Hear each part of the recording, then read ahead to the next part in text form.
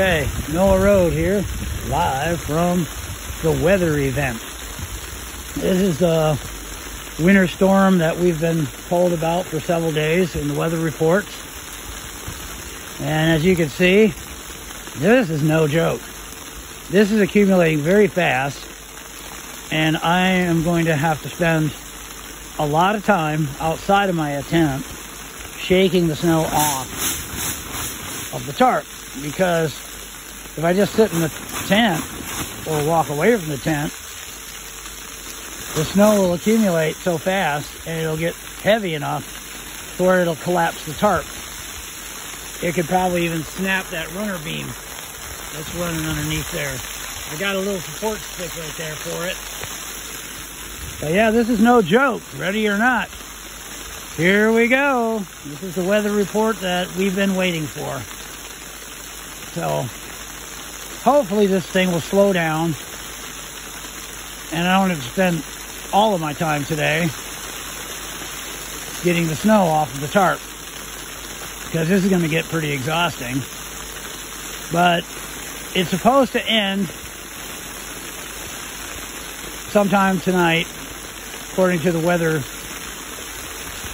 and it might turn even to rain a little later today.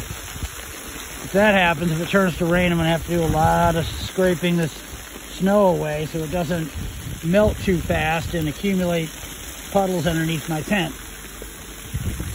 If anything does happen, I have 2 or 3 places that I could run to, you know, as a sort of emergency plan B. It's not the end of the world.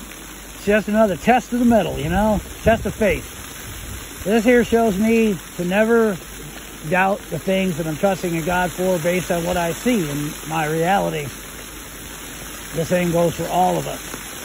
Hashem sends the storm, and whenever things get tough or even look impossible, that is a hidden opportunity for a promotion.